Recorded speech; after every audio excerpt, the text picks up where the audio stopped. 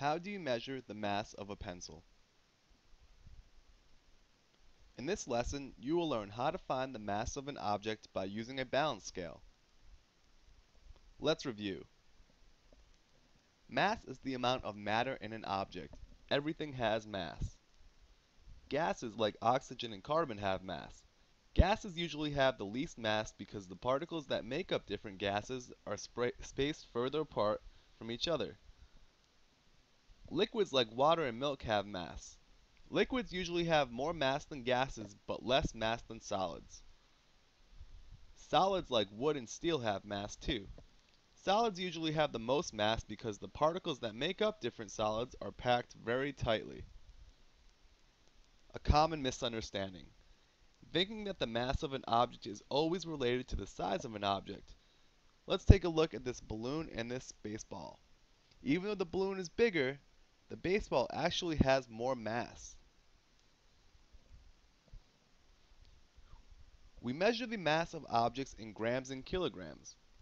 To help us understand these different measurements, we use benchmark weights that give us a better idea of different masses and what they feel like. A paperclip has a mass of about 1 gram. A baseball bat has the mass of about 1 kilogram.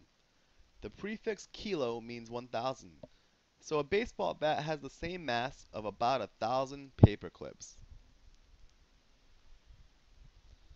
We use different scales to measure the mass of different objects. This is a balance scale. We put objects we want to find the mass of on one side and then put known objects with specific mass on the other until they both even out. This is a kitchen or spring scale. Sometimes when we cook, we may use a kitchen scale to help us with the recipe. To measure smaller objects, we use a balance scale. Balance scales are used to measure objects by comparing their mass to a set of known masses.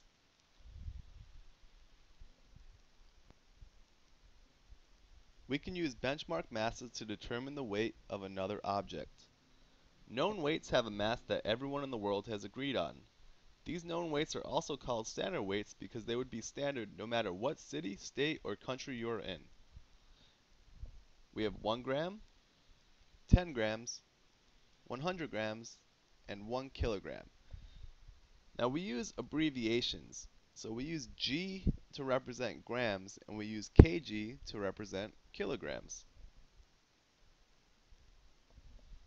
Okay, so here we have a balance scale, and we're going to be using it to measure the mass of this pencil. The first thing we do is place the pencil on one side of the scale.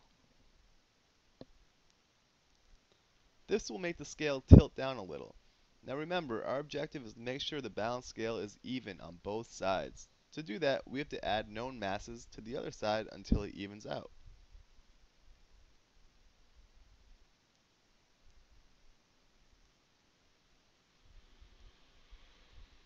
Okay, now both sides of the scale are completely equal. Now we want to add 1 gram plus 1 gram plus 1 gram plus 1 gram, and we're going to get 4 grams. So the mass of this pencil is 4 grams. So here we have a baseball. We're going to measure the mass of this baseball by placing it on one side of the balance scale. Alright, again, we can see that the balance scale tilts. Our objective is to make sure it is completely equal or even on both sides.